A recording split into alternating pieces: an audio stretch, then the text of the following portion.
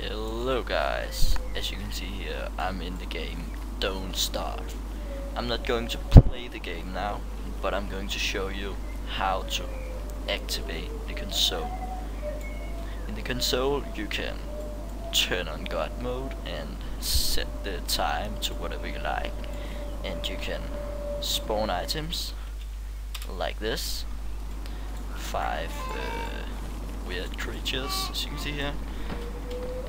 Okay, first go to your libraries folder and then your documents folder, then open up your Klei or Klei folder. I don't know how to say that, but just open it.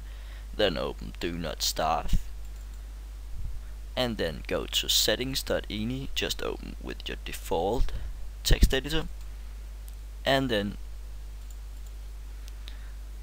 go to where it says MISC and enable console equals false, then delete the false and then type true.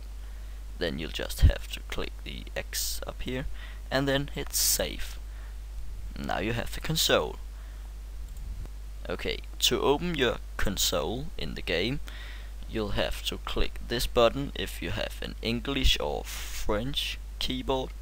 If you have a German keyboard you have to click this button or this button, and if you have a Scandinavian keyboard you have to click this button.